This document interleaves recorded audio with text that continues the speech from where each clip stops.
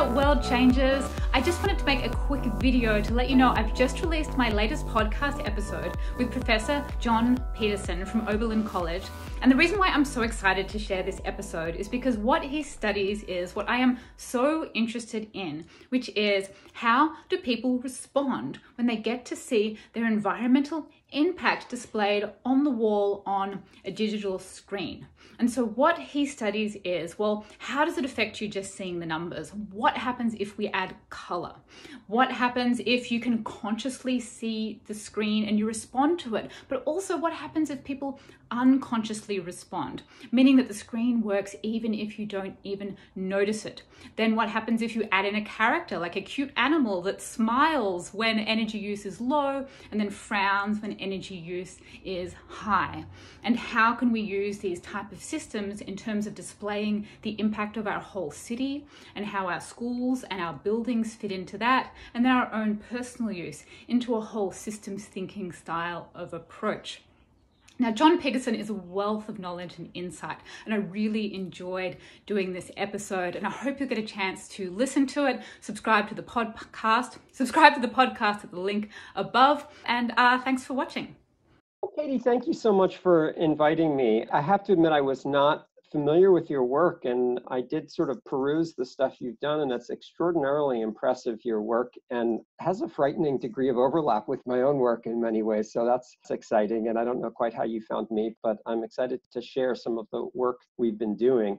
And I think I do kind of want to spend the next 10 minutes talking a little bit about this concept of environmental dashboard, which is kind of a culmination of a lot of different aspects of research on feedback that I've been involved in with. But just to say a little bit more about my background, I am a systems ecologist, as Katie mentioned, and my background is I went to Oberlin College as an undergraduate and then got a degree in forest hydrology at Yale University, and then went on to get my Ph.D. in coastal marine ecology at University of Maryland, studying coastal ecosystems with the thought that that might keep me on the coast, which I guess I'm on the coast of Lake Erie, not on the coast I intended.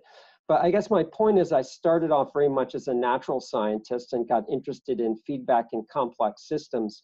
But over the last couple decades, my research has really shifted much more towards social science and trying to connect flows of energy with human behavior and seeing if feedback can't be a mechanism for motivating people to conserve resources. Environmental dashboard, like I say, is kind of a culmination of that. It's a technology and an approach that we've been developing for organizations and communities that combines real-time public display of resource use and environmental conditions with kind of the thoughts and actions that that community are engaging in ways that motivate, empower, and celebrate sustainable thought and action. And over the last decade, our research has been supported by lots of folks who I should mention: the US EPA, the Ohio EPA, the Great Lakes Protection Fund have been real supporters, the Cleveland Foundation right now. We also, in the early aughts, founded a company called Lucid Design, which went on to sort of commercialize some of what we developed. So some of what I'm going to talk about is installed in thousands of buildings across the United States and Canada. But my own work has sort of remained very much focused on communities. So this idea of a sort of community scale feedback is really quite central to what I've been trying to do.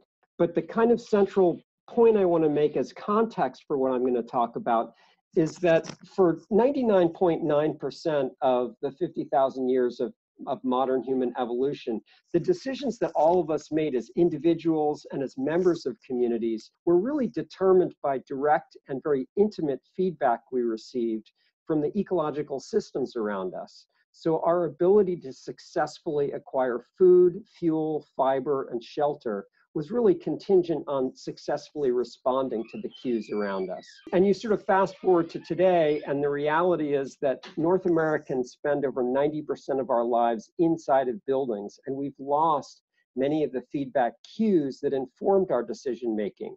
What we do in our daily lives as individuals and in communities is now very much separate from nature. And I think a case can be made that that's really kind of our fundamental problem, is we don't have the feedback that allowed us to calibrate what we did with the natural world around us. And I think many of these problems about lack of sustainability really relate to that loss of feedback. So it's not that feedback has disappeared. I mean, ecological systems are still dominated by feedback. Obviously, we're social organisms, so the way we engage with each other is dominated by feedback. And increasingly, we're developing very sophisticated feedback in our technological systems. But the problem is those three sort of zones of feedback aren't really connected with each other anymore. So many of us have been kind of focused on this idea of trying to bring together human beings, the sort of consequences of choices we make on the natural environment, and bringing that information back to human beings. I mean, I see that concept of what some people have called eco-feedback, or what some of us call socio-technological feedback, really all over the excellent work that Katie's doing, that idea of really trying to recouple us with the natural systems that we're dependent on, so we're more aware of the impact and can calibrate our decision-making accordingly. So kind of the fundamental question that I've been asking together with many of my colleagues is, are there ways we can leverage the power of integrated feedback and storytelling in ways that motivate and empower social, ecological, and economic transformation, the kind of transformation that's really necessary to address these, really fundamental existential challenges we're facing, like climate change. So in many ways, what we're trying to do is to develop a technology and an approach to communication that really promotes systems thinking and action. So a systems thinker is someone who sees themselves as an integrated and an important part of a larger whole that they're participating in. And there are kind of a bunch of corollaries to that. One is we're trying to develop this technology to foster a deeper sense of connectedness and belonging to social, ecological, and economic systems that people participate in. We're trying to really help people situate their individual decision-making in a much larger community context. We're trying to really share and celebrate the pro-environmental thought and behavior that people are already engaged in. And finally, at the end of the day, we are trying to change people's behavior in ways that directly advance sustainability and resilience. Kind of a conceptual model of this is using technology as a connector that joins together different entities within a community, and then also allows for sort of the spontaneity of networking to develop in those. So just to get kind of specific about the technology we've been involved in developing, it's got kind of 4 components to it. One is something we call Building Dashboard, which is used to monitor and display resource use within the built environment. Think of it as being like the dashboard on your car, but for buildings and with a lot of social psychology built into it. Citywide Dashboard, which monitors and displays resource use at the level of whole cities. Community Voices, which combines the images and words drawn from real people in communities. And then we also really see the value and importance of having some way for people to exchange information about what's going on within communities. And the main distribution venues for this are digital signage. So for instance, within the community of Oberlin, which is a small community, 6,000 people, we have 21 screens installed throughout the community. So you can't really walk through the community of Oberlin for more than about 5 minutes without walking by a screen that contains feedback about resource use in the community, about what people are doing to conserve resources. And obviously we have a web presence, but we do see this notion of putting information in people's face, in their space, as being, that's kind of crass, but that's kind of what we see as critical to making this feedback evident to everyone within a community. So it's kind of a multi-level feedback concept where we recognize people are making choices. Those choices are affecting the environment. The environment is affecting community. And we're beginning to install metering then to measure the impact of those choices, translate those into a display that's engaging and empowering to a non-technical audience. That was sort of where we started with Building Dashboard within buildings. Then we began building in monitoring. So that's our first level of feedback. Then we began building in monitoring of environmental conditions within our local community and including that as part of the display. And then finally adding in the sort of choices that people are making as a sort of additional level of display within this. So this, what I have in front of you, is a screenshot video of our building dashboard. Lots of components I could talk about, but I think one of the ones that has been most important and that we've done quite a bit of research on is that character on the right.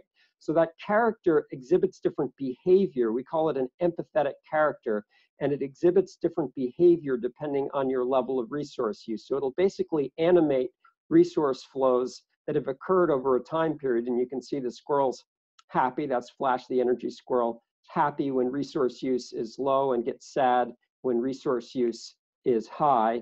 And it has a bunch of different behaviors that it can exhibit. And I could give a whole talk on Flash. And we've done quite a bit of research, some really exciting research in our public schools that kind of demonstrates we've kind of rewired our kids. When energy use is high in our schools, our kids actually feel sad, which is pretty amazing. We've compared it with other public schools where there's like no emotional response whatsoever. And the character, again, I could talk about the character quite a bit, but it has lots of different behaviors and storytelling modes it can go into, but it goes into all sorts of different behaviors that are about things that one can do to conserve resources. So you're seeing various pro-environmental behavior here, and then the squirrel's going to be really excited about that. So that's one level of feedback. The other technology that we've been working really hard on and beginning to develop for other communities is called citywide dashboard. So this is an animated display of resource use. It kind of addresses the fact that most people have no idea where their electricity is coming from, where their water's coming from, what happens when they flush the toilet. They really are not aware of how their actions within their workplace or within their home are affecting the larger community that they're part of. So we've kind of tried to translate a community into a cartoon of a community and then animate that community with resource flows. So this is an example of one of the visualizations you'd see on screens within Oberlin. Again, it's sort of showing where your water's coming from, where your electricity is coming from, the sort of dominant businesses and organizations within a community, green spaces. The gauges on the right are real-time displays of total community resource use. So we have tapped into our local power plant, into our water treatment facility. We have gauges within the river system, and all of those can be displayed, and the character will deliver different messages depending on current levels of resource consumption or environmental conditions within the community. So you're seeing electrons flowing down power lines. The rate at which those electrons go down the power lines is directly proportional to electricity use. And you can see there's a CO2 emission gauge. So I actually very much agree with Katie's point that I think people are actually oftentimes more motivated by CO2 than they are by kilowatt hours or dollars. I think that actually we've studied that, it's true. So we have another character, a fish character, Wally Walleye, which again exhibits different behavior depending on your level of water use within communities. Again, you can see the water flowing through the community, and those water flows are proportional to the actual rates of water consumption within our city. There's also stuff on water quality we have monitoring equipment installed in our local river system, so people begin to develop that connection. This third component that I'll mention is a combination of images and words drawn from community members, several different categories of content. And again, this is really to sort of try to build social norms around pro-environmental and pro-community behavior. So we have hundreds and hundreds of different images and combinations of images and words that we use to sort of feature the positive work that people are already doing in the community, trying to essentially ratchet up social norms so that people feel like, hey, this is what our community does. That was wonderful, John. Thank you for explaining it. So one question I like to start everybody on, you may have already explained it, but I love to hear people explain it in their own words, is what is the problem with the world when all this stuff is missing? I personally feel in the environmental movement, I've been in sustainability for 20 years, and I have not seen feedback loops and real-time data being at the forefront of sustainability thinking in all this time. I had to kind of figure it out on my own. Looking at kind of like Fitbits and other models of what people were doing in Silicon Valley and kind of like coming back and finding it. How is the environmental movement and people and anyone trying to create change hamstrung when they're not taking feedback loops and data design and how that links into social norms and behavioral psychology? What's the problem when that's a dark abyss that people don't understand? Well, I guess I go back to the point I made about human evolution, which is that we evolved not just as social organisms with each other, but as social organisms that were fundamentally integrated within larger ecosystems. And the problem is that development of fossil fuels, the movement towards cities, the sort of movement out of natural ecosystems and into these very artificial environments. We're living in buildings that are typically temperature controlled. We're not experiencing that feedback from nature. And I do feel like that's a fundamental limitation to our ability to address problems.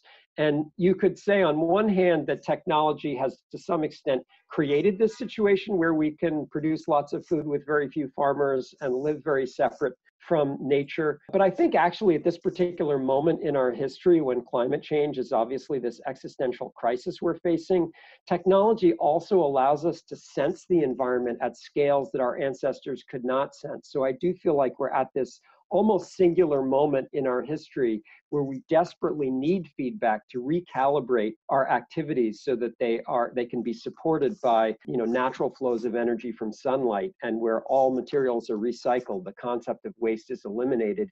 And I feel like technology actually provides us with the capacity to sense global scale change in a way that obviously our ancestors probably didn't need to worry about, but we really absolutely do need to worry about. And do you feel that the environmental and the practical sustainability movement needs to start taking the technology of sensing this data a lot more seriously?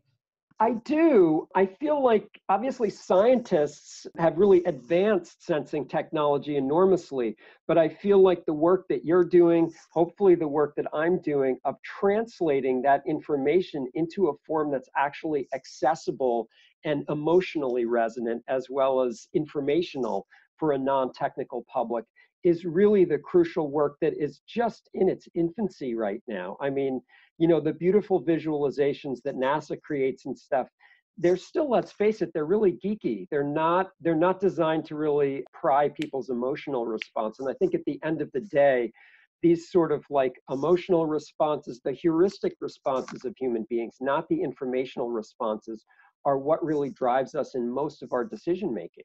One of the first things you said is the focus on the animal, right?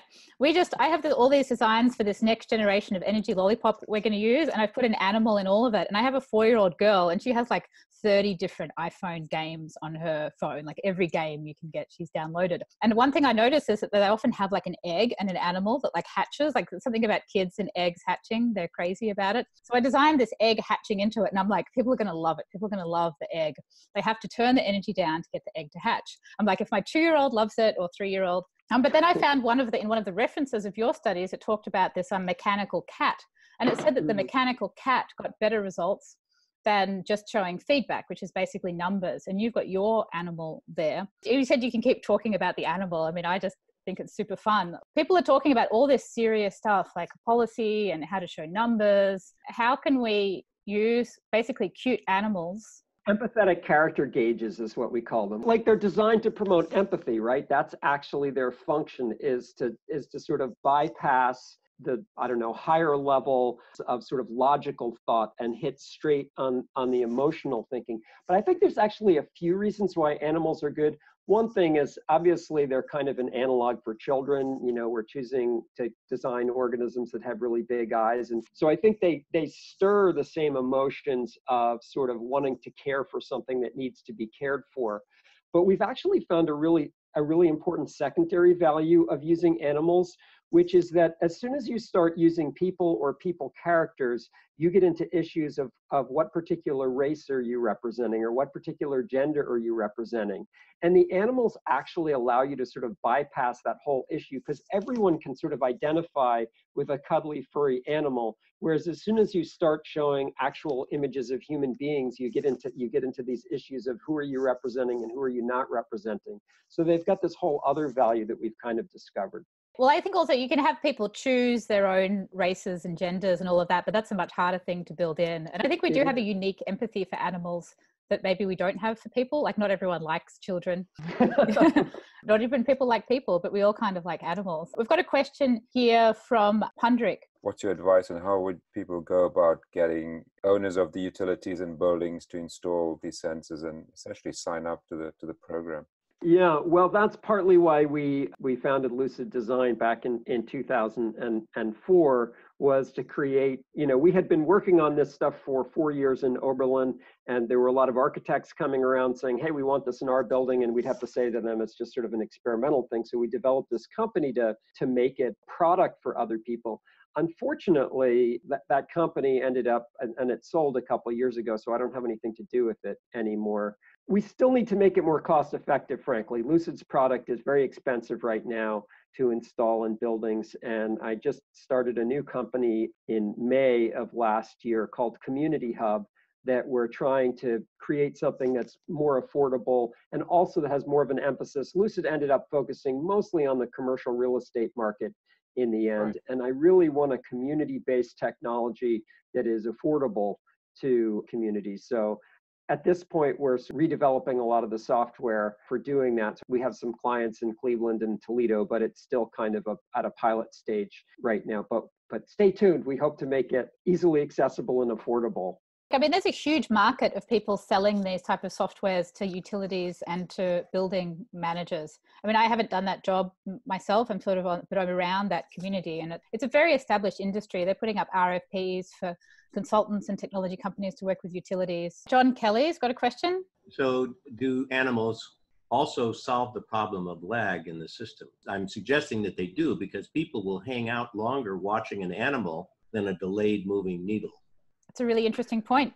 I appreciated the real-timeness of your Oberlin systems. I mean, we have sort of basically a minute lag in most of our data. The character, I think, is much more engaging, and we've done some research comparing. Well, we developed a technology called the environmental orb back in 2006, which is installed in all of our dormitories at Oberlin, which glows different colors depending on resource use. And we did an early study where we compared a needle gauge with an orb gauge with an empathetic character gauge. And we actually found that people were less interested in the needle gauge. They liked both the orb gauge and the empathetic character gauge more. They were most interested in the empathetic character gauge. So we've tried a bunch of different, comparing sort of ambient feedback technologies with sort of more traditional analogs of a speedometer in a car. People do find these other approaches more interesting than a needle. Yeah, I find I don't really have academic research for my stuff. I only really have the Twitterosphere for how many people click like on what I do. But I do find anything that's circular, that's why we designed the lollipop as a circle with a color. People seem to really love that look. And it kind of looks like a lollipop versus other types of design. I found that to be the most popular of all the stuff I've put out there.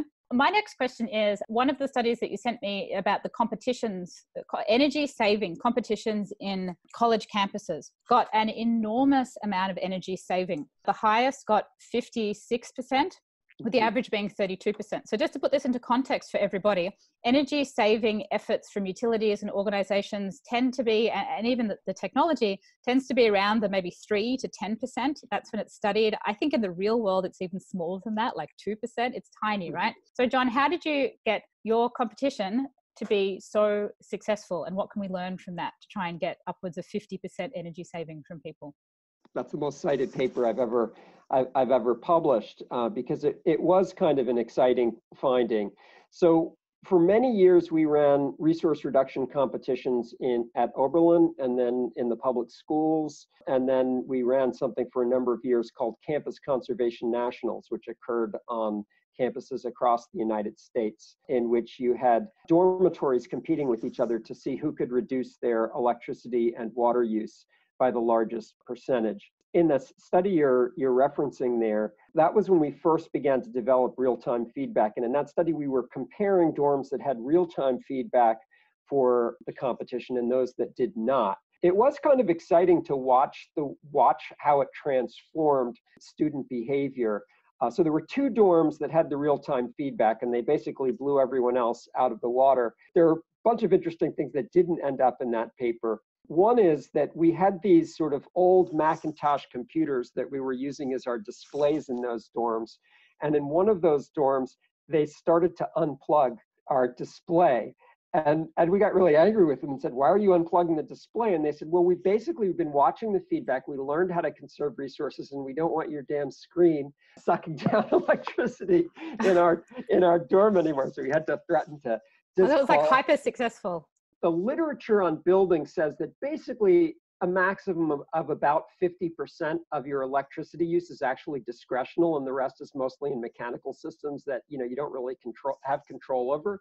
But what students were doing in those dorms where they were unplugging vending machines and disabling hallway lights, which got our facilities people very angry with us because we were violating fire code and whatnot. And I had to pretend that I was really upset. But actually, I was incredibly psyched that these students were doing it, because I felt like they'd been going through their lives, walking by these electricity consumption devices and never really noticing it. And suddenly giving them the feedback was almost like putting glasses on. And I know you have this technology on your website that you've described, of sort of these glasses that sort of visualize the possible future. But it was kind of like that, I felt like, where students were seeing for the first time energy consumption that they'd just never seen before, and taking these radical measures in response to being able to observe what they'd never seen before. I will say we've never reproduced that level of resource use. I think part of it was the novelty.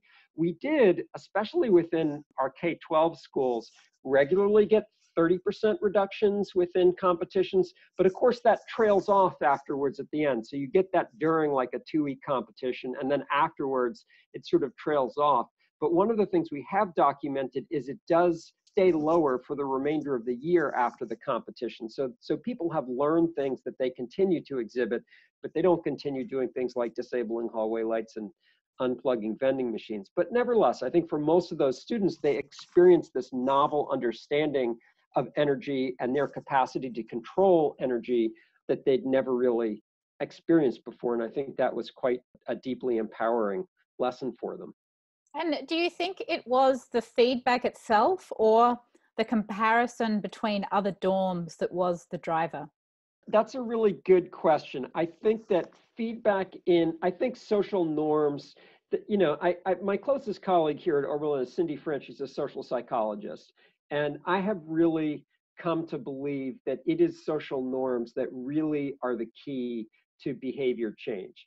It's making data comparative with others who you care about or some sort of reference to you. So yeah, I think whether it's competition or other forms of social norms, I think seeing how you're doing relative to other people and constructing through technology an environment in which you're motivated to beat them in some way. I mean, some sort of friendly competition. Although I will say we did several years, we collaborated with USGBC and with World Wildlife Fund on this campus conservation, this competition. And the first time we did it, we had campuses competing with each other. And that turned out to be really disempowering because, of course, there's only a couple campuses that are going to win. And then there's 50 campuses that are not going to do as well. And so we found that level of competition was really disempowering.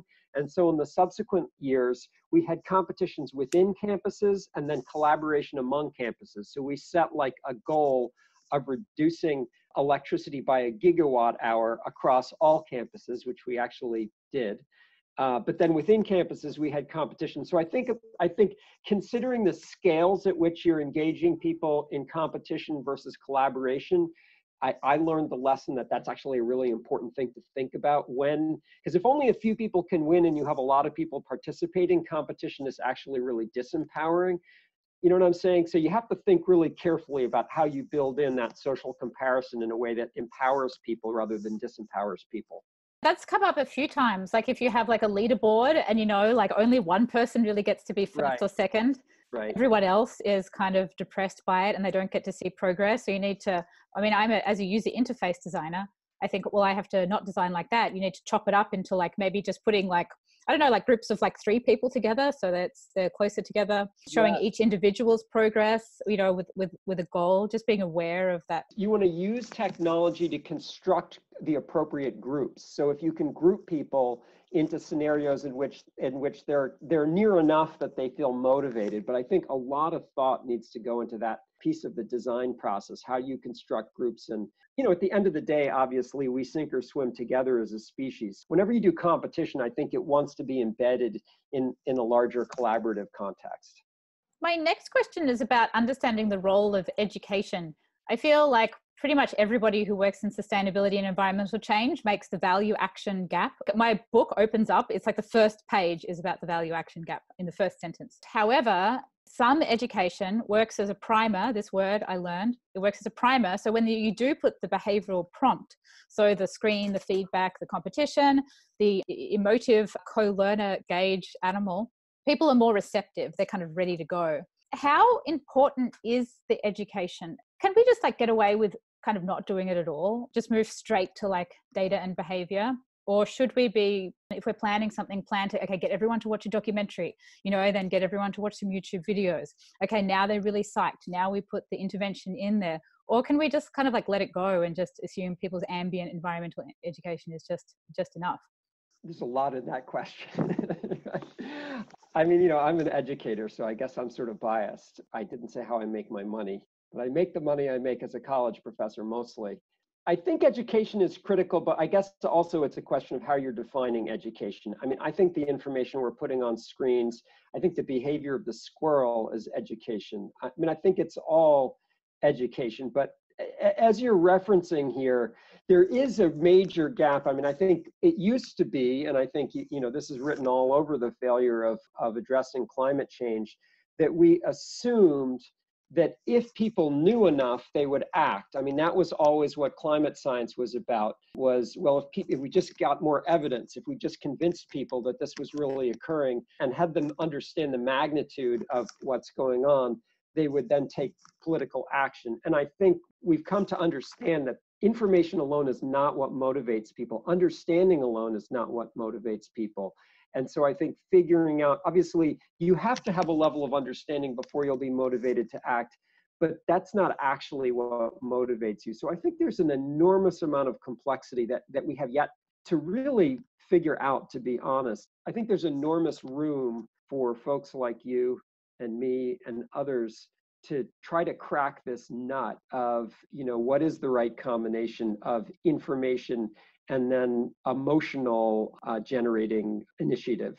I suppose the way I think about it in terms of an academic context is that if I've got 100 people, right, say you're doing a study, right, you've got 100 people in one group and 100 people in another group. If one group, we get to watch a documentary about climate change, it's typical education, or see a lecture, and the other group we don't, and then we give them all of the energy saving prompts, how much better will the one who watched the documentary do? Or will it make no difference? I see all these things where it doesn't make any difference. Like apparently people who really care about climate change and know a lot all about it don't do any better at saving energy than people who don't believe in climate change and vote for Trump.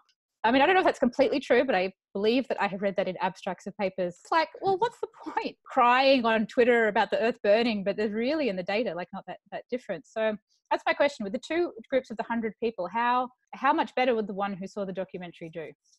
Actually, I think it depends on the nature of the documentary. I mean, I think what you're saying is actually supported by data that knowledge, again, it's a kind of a reiteration of something I was saying, knowledge does not necessarily breed action, even knowledge among people who care.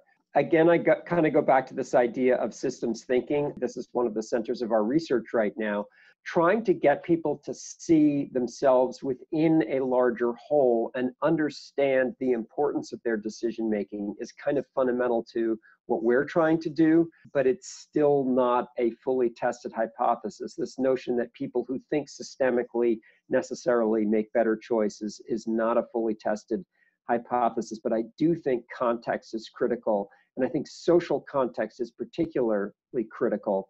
But obviously political context is critical as well. I mean, I don't know if Europeans as a whole are fundamentally more moral or behave better than we do, but the reality is they use a lot less resources than those of us in North America.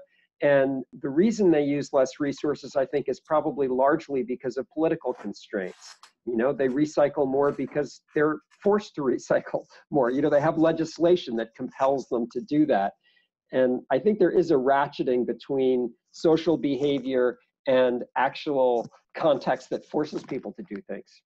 We've got a question from Madeline Wisecup. Would you like to ask your question, Madeline? I worked as a head producer for the Navy's U.S. Energy Security Campaign. And what I found when we would go onto the ships, but when we would go on board the ships, if the CO was super on board with reducing energy conservation and trying to reduce their fuel intake, the whole ship would just get on board. They would all get rallied behind the CO, and they would do really well in the competition, because the Navy at one point was doing that. If the CO couldn't give a rat's blank about energy conservation, didn't, make it a priority, nobody on the ship made it a priority. So they got me thinking, like, how do you get people to care? And that's one of the reasons I had reached out to Katie, because I really love what she's doing. How do you get a huge group? And, we were working for the Navy at this point, talking about pilots or talking about Marines who are using fuel, for their livelihoods. So how do you get people like that to care, to make a change? I think that's just a powerful example of using social norms. The more you can use an example. John?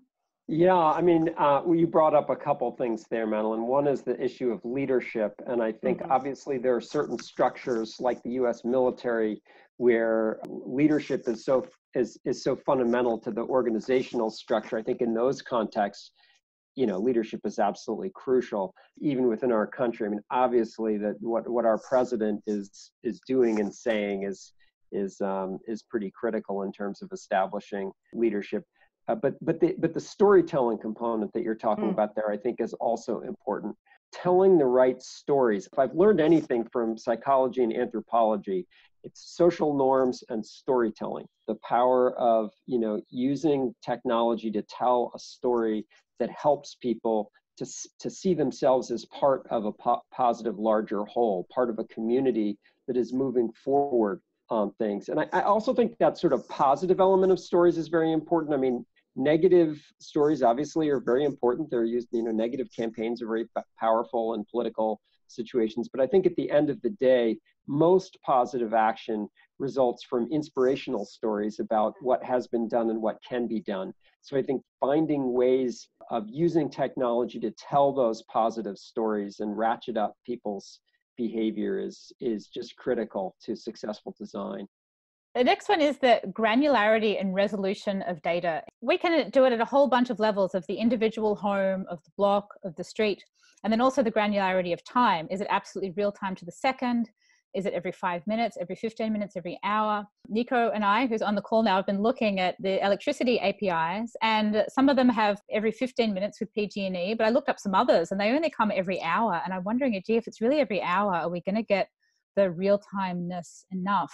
Using the word granularity, how granular does it need to be, both time-wise and both kind of geospatially, before the impact starts to drop off? I think that's a really good question, and I think it's quite context dependent.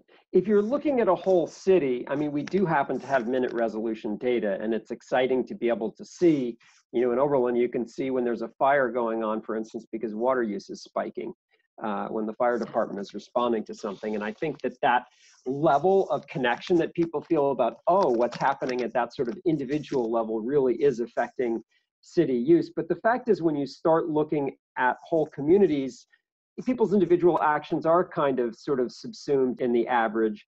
As you increase spatial scale, time resolution becomes, I think, somewhat less important. But it really is so context dependent. So right now, I'm working on, we're building a new school in our community, and it gives me the opportunity to work with the designers to really disaggregate end uses by, for instance, classrooms. So we'll be able to separate out the first graders from the second graders from the third graders in terms of resource use. And I think that's going to be very powerful for their learning, to be able to see like their individual actions, when they turn off lights, being able to see that on our display. But I think if you're doing a competition between a bunch of different dorms and stuff, the minute resolution is really important for helping people to understand how behaviors affect things. But I think the motivation is probably slightly larger scale. So it's so context dependent. For me, it's sort of partly opportunistic. At what level can I get data? I'm always trying to get the finest, most disaggregated, the finest grain, most disaggregated data.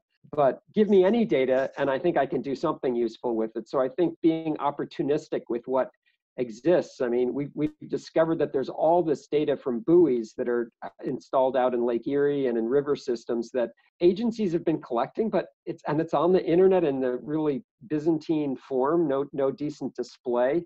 So there's a lot of data out there to be had, and I feel like before we worry too much about collecting more data, we should probably take advantage of what we have and just figure out what can we do with it, Yeah, that's interesting. Like, at least get it out there, what's looking nice, before we worry about the frequency. My next question is about wall-mounted screens. I'm obsessed with wall-mounted screens. I want to cover the world with environmental data wall-mounted screens. Mm-hmm.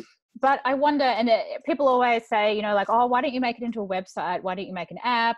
Like, why don't you make a Facebook widget or whatever?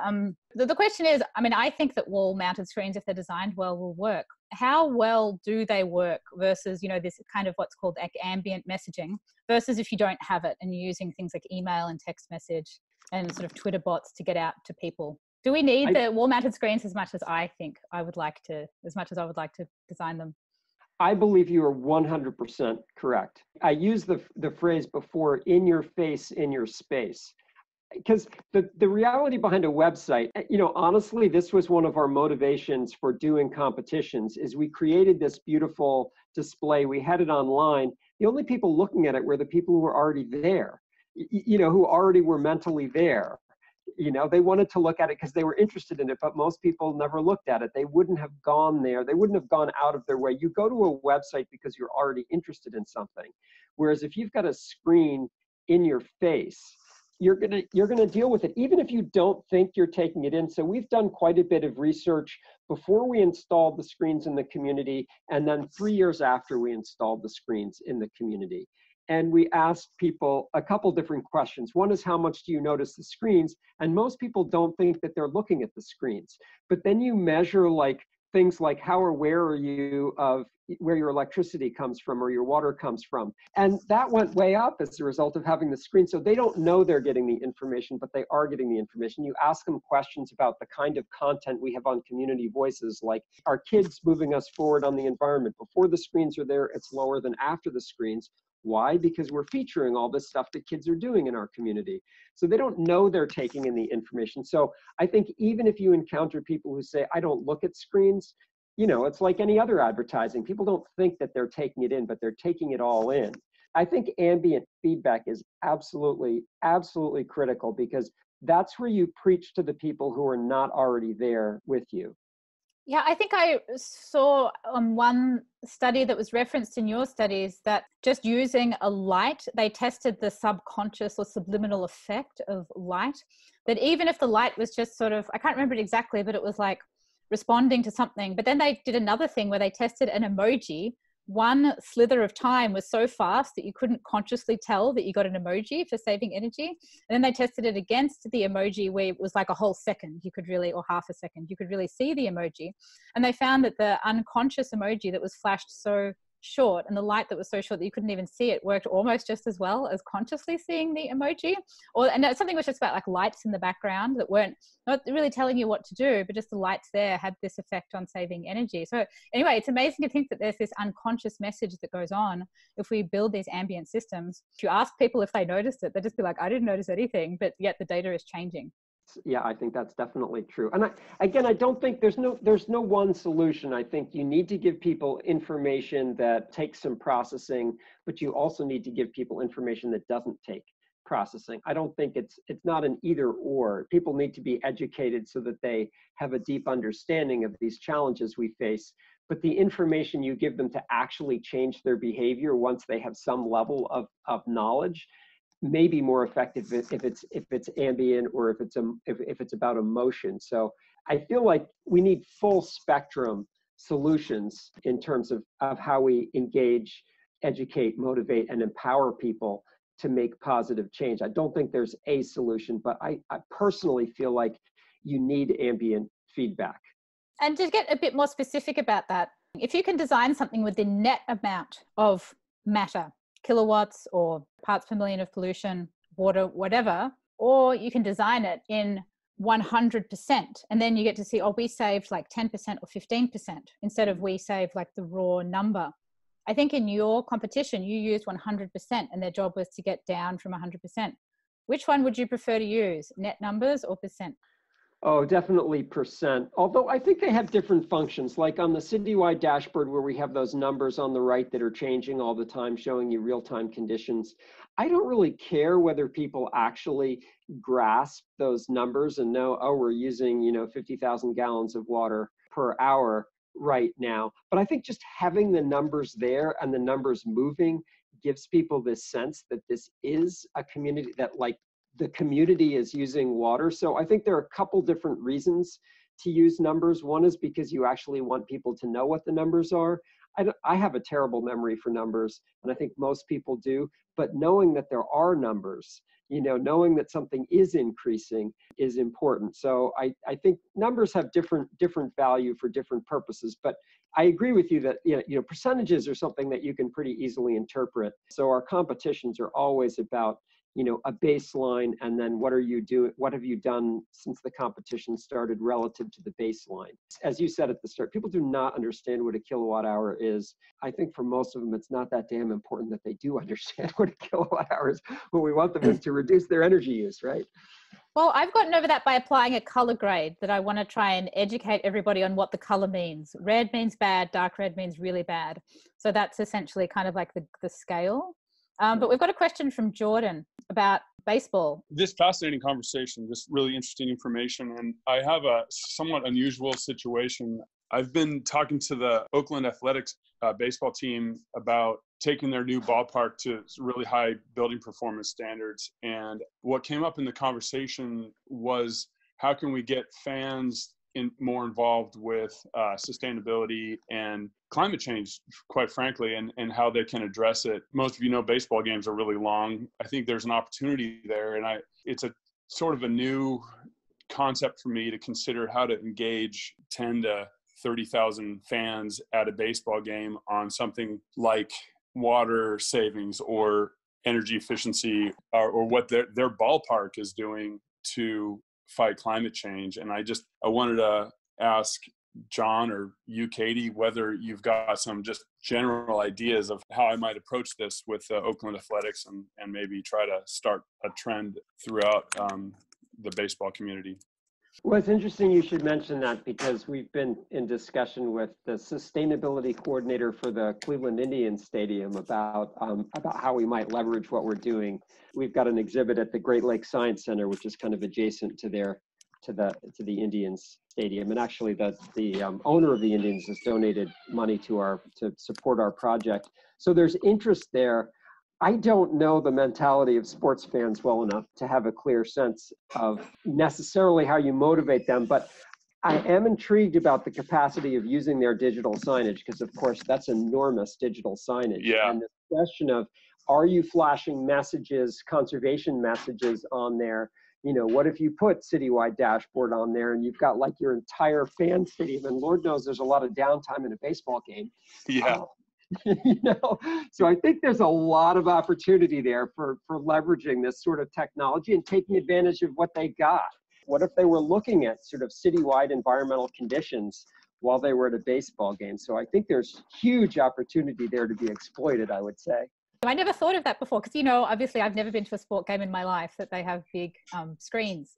Okay, my next question, John, is getting into the nuances of how to design these energy saving competitions.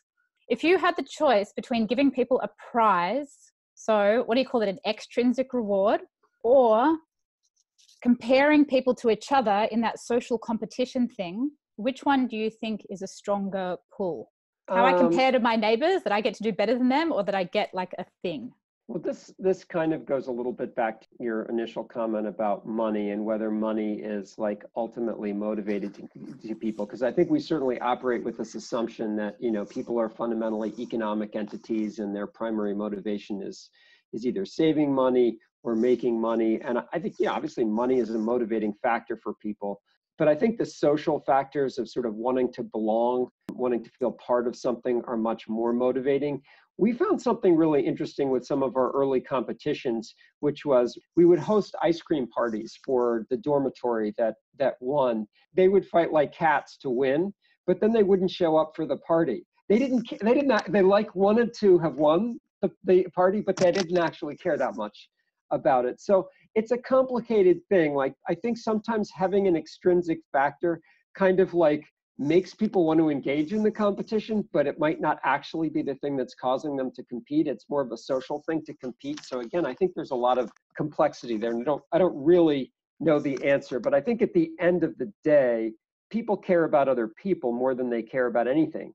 else, whether it's money or some other extrinsic prize. But, think of like these amusement parks where people will go and lay all this money down for these like worthless big animals that they will get, or whatever they get. They'll just like put all sorts of like, they'll compete like heck to get that thing, but they don't really want that thing. They just want to win, I wonder if it's got to do with like the pursuit of mastery. Like in game design, we had a sort of an eminent game design author on last month, and we talked about this quest of mastery. People always say to me about environmental behaviors, they say, oh, it has to save the money and it has to be easy. And I'm just really not convinced by those arguments that people do a lot of extremely complicated things with their lives because we love the quest of mastery. And I wonder how much of that plays into the quest for the prize to kind of like master the competition. And I saw another somewhere in your studies that said that complicated energy saving measures can do better than simple ones because people find simple ones kind of boring. Like people don't really get into switching the lights off, but it's quite possible that you could make the more substantial job of kind of like reworking an existing building, which is difficult to do, into this like quest of mastery. And then the kind of like prize is more like about the quest rather than the tangible nature of the prize. I think one of the great failures of the environmental movement as a whole has been this sort of operating assumption that environmental actions need to be simple and easy in order to motivate people to do things. The sort of, many 101 simple things you can do to save the environment. First of all, I think they're totally miscalibrated to the scale of the challenge. But secondly, I think that's not motivating for people. The analogies we want to use are more along the lines of Kennedy's speech about why do we go to the moon, or Churchill's speeches about, motivating the English people to fight in World War II. That's the scale of the problem, and I think people will rise to the level. If you tell people you can do 5 simple things and save the environment, maybe they'll do those 5 simple things.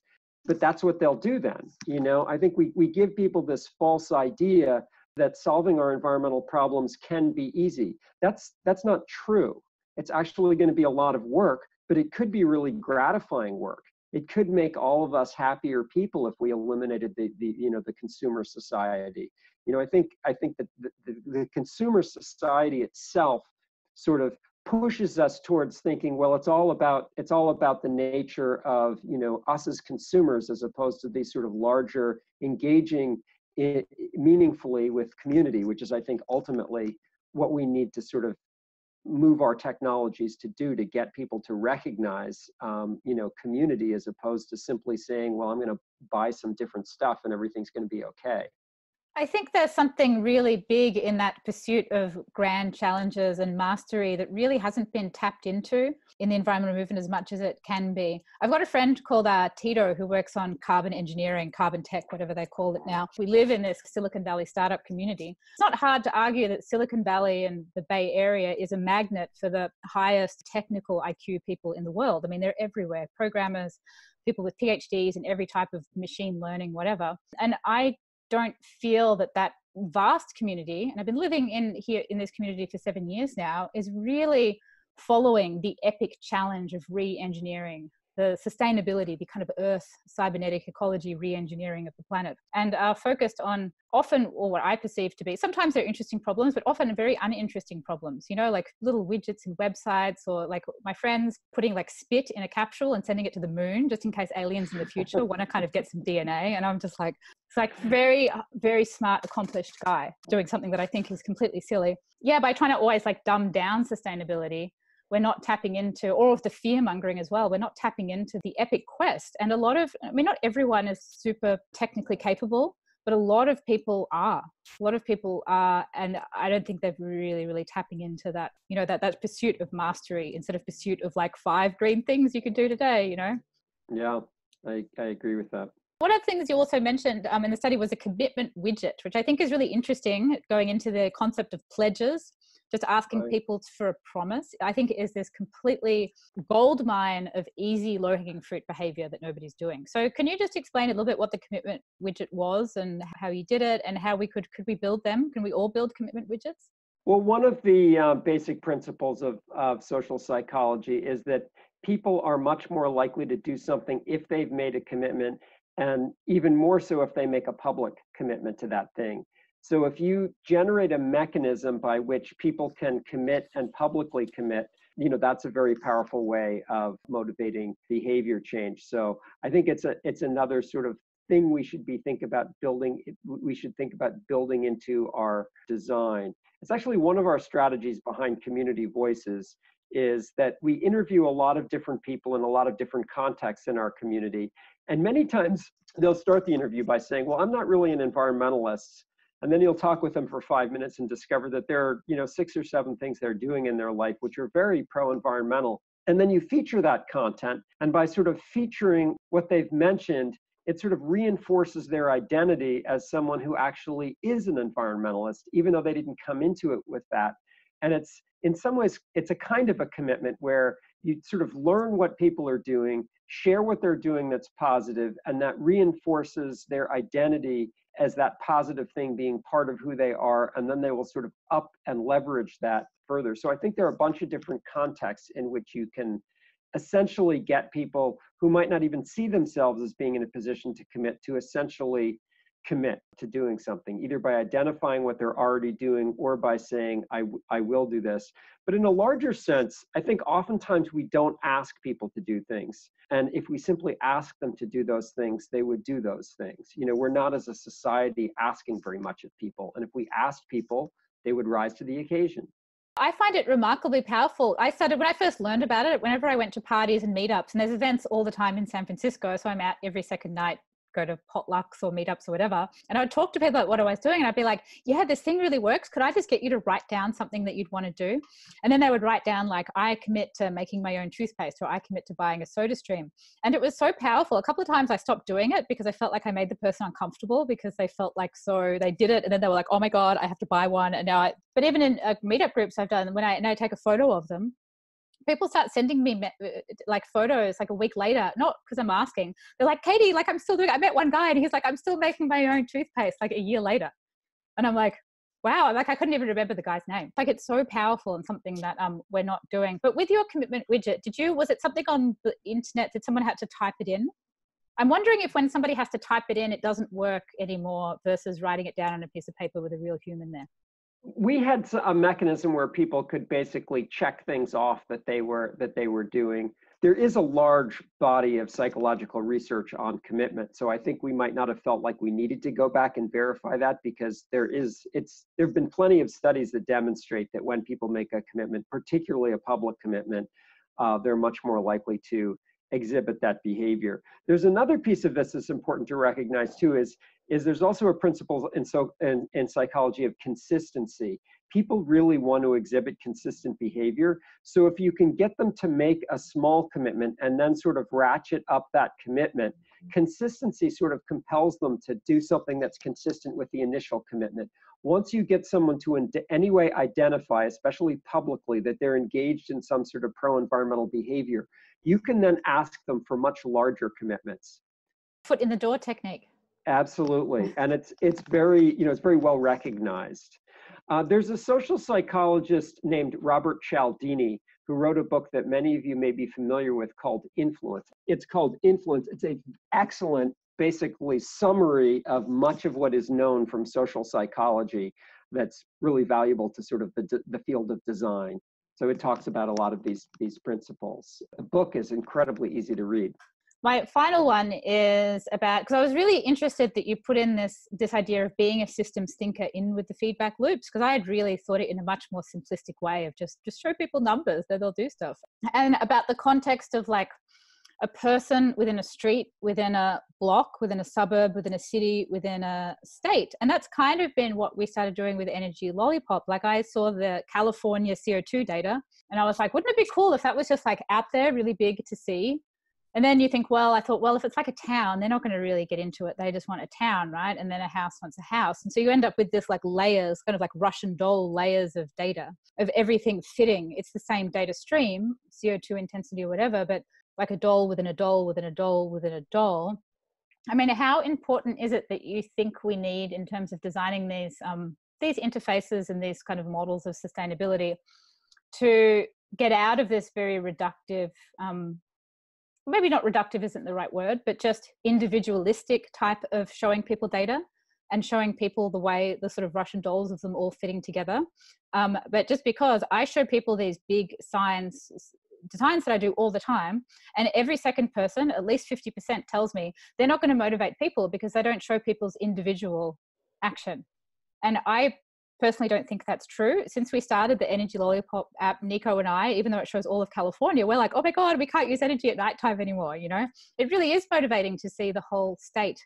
And I personally think people would be motivated by their own town and their own state. It's just kind of never been done before in this big public orb sort of way. So nobody really knows. Anyway, that was a lot of a jumbled question, but there you go. John, what do you think? I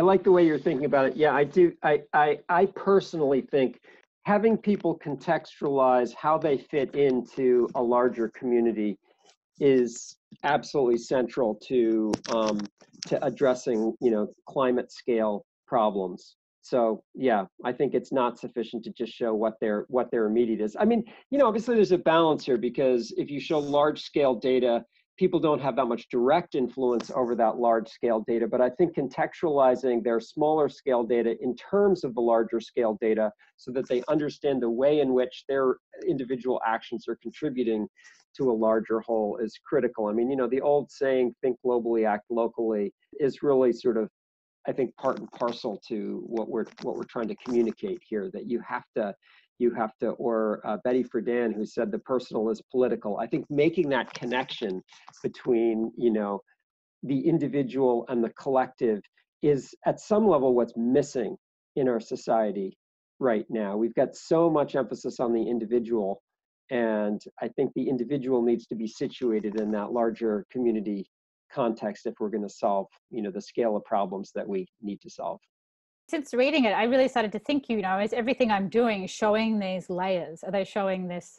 I can't think of anything. Someone mentioned on Twitter that it was like Inception, that movie about the dream within a dream within a dream. It's like, yeah, of better ways to show that, and better ways to connect that thread between the individual and the kind of big and all the different layers underneath. Thanks so much, John. We should catch up another time and chat about all this stuff. Yes, I'd love to do that. All right, thanks so much, John. Thanks so much for taking the time to be here with us. Everyone, take care. Bye. What a fascinating and awesome episode. This type of design really is in its infancy, and it's a really, really exciting place to work in. I was so excited to interview John because we're using all of these design techniques in Energy Lollipop: real-time feedback, competition, and gamification, and also the ambient display of color. You can follow John's work at environmentaldashboard.com and Google John Peterson, Oberlin College if you want to get his contact details from the university page. And please check out the blog article and the Instagram video I made that summarizes this episode. If you haven't already, install the Energy Lollipop Chrome extension that shows you the real-time carbon emissions data of the California grid. You can just type in Energy Lollipop Chrome extension into Google, and it's just a one click to install it. You can also sign up to our website at energylollipop.com. We're also getting a round-shaped public outdoor light that will be ready soon. So have a look at the Instagram page. It's just at Energy Lollipop. There's a video of it there. And send me a message if you'd like to pilot one in your city. I'll be touring it around once it arrives.